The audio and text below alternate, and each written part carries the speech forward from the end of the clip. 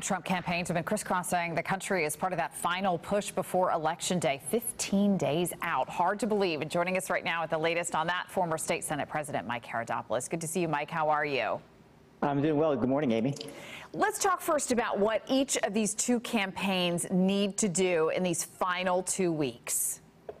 Well, it's still up in the air. As we all see, the polls are actually getting closer over the weekend. And of course, the exciting news today, early voting has started. It is so refreshing to see so many people online getting ready to vote, driving up those numbers. Everyone has an equal voice. I hope everyone gets out and votes. But that said, Thursday night, another debate, the final debate between Joe Biden and Donald Trump. It will obviously be centered mainly, I think, on this latest revelation, of course, with the Hunter Biden emails has dramatically changed this race. It'll be interesting to see how both sides handle this issue. But that's the buzz, that's the chatter I'm hearing all week, and not just, of course, online, but everywhere I go, they're asking a question. These questions need to be answered, and it'll be interesting to see how each side takes it. But before that, it's about getting the vote out, because it'll be a turnout election to who will win, who will lose.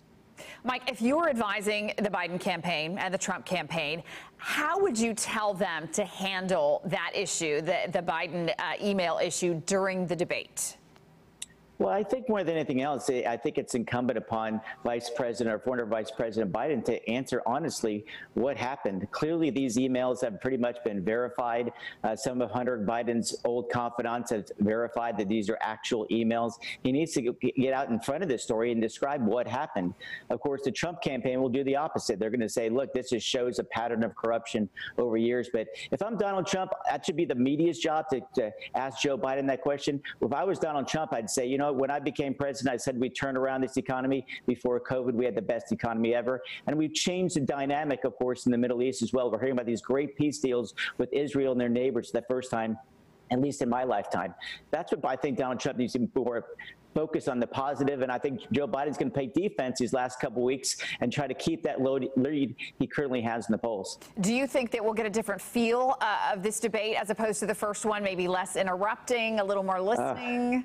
That would be so welcomed, wouldn't it, Amy? I mean, I'll tell you what, it was really, really bad stuff. And I thought I was a little disappointed in also the recent, I think it was Donald Trump on NBC, where the moderator was not really being a moderator. It was almost like the inquisitor in chief. It seemed like President Trump had about 15 seconds before she interrupted him over and over. It was almost like a redo of the first debate. But I expect both men to be in a better state of mind on Thursday. They should both be gentlemen.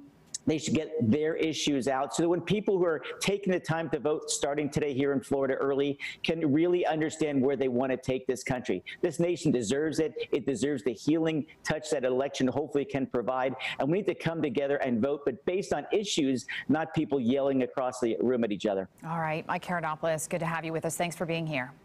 Thank you, Amy. Have a great week. You too. All right.